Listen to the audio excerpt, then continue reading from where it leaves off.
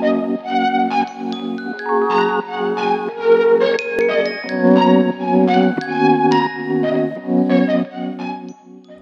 I'm going to show you how to reskirt one of my lures. You're going to need a couple of tools that you should have lying around the kitchen. First of all, you'll need a pair of scissors to cut the skirt, a butter knife to lever the skirt on, and just a little bit of super glue. You're not going to need much of that. So, you've got your head. You need to work out the size skirt you need, and you want it to be a relatively tight fit. Now, that's the secret. It needs to be a tight fit.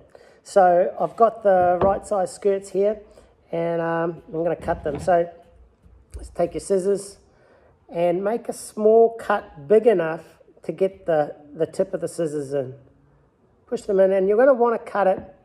You'll see where the narrow bit in the skirt is. I'm just cutting slightly above the narrowest part of the skirt. Now, just cut as little amount of cuts as possible. So you want long cuts, spin it round, following that same line, cut it in a straight line.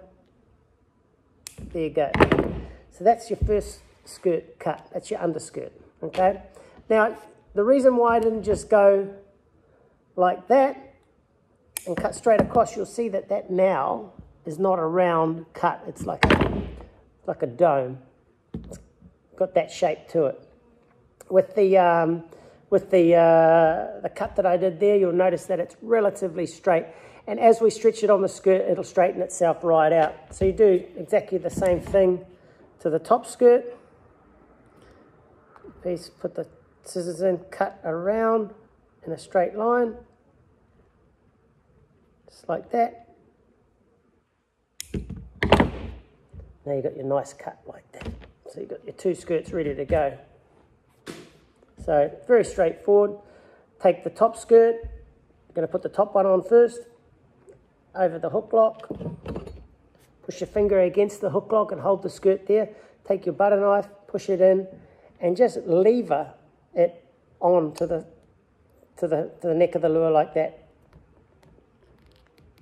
Simple as that, it's on, then just work it up that way, so it sits hard against the back of the head of the skirt. You can just push it around like that. Now, that's why you want a tight fit, because what it'll do is as it expands, the skirt stretches it on, it'll make your cut nice and straight as well. So that's the reason why you want a tight fit. Okay, so you've got the top skirt on. Fold that skirt down so it exposes that second ridge like that. Okay, I'm going to do exactly the same thing. Slide that skirt on, bottom skirt on, push your finger against the hook lock, push your knife in the back, roll it on. Once you've got it onto the edge, hold it there, and then just roll the whole skirt onto the back of the neck of the lure. Okay, and that's it. You've got your second skirt on there. So that's it, the two skirts are on. All you got to do now is glue it on. Now, you do not need much of this glue, okay? So all you're going to do is put one dot there, another dot there, another dot there, and another dot there. So you've only got 4 points of where you're putting the glue, and you're laying that glue in the groove where the back skirt, where the underskirt meets the back of the lure. So you're gluing that front of this skirt to this edge, and then all you're doing with this one is folding it over, and you're gluing the top skirt to the bottom skirt, okay? So now, fold it down, let it dry, and then all you're going to do is trim the end.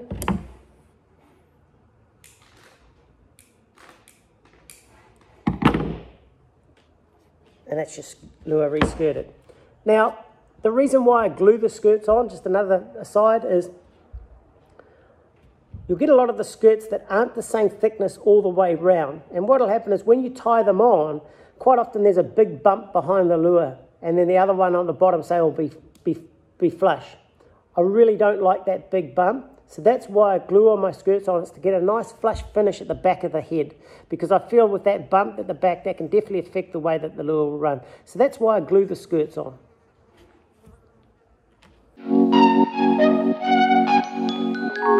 Bye.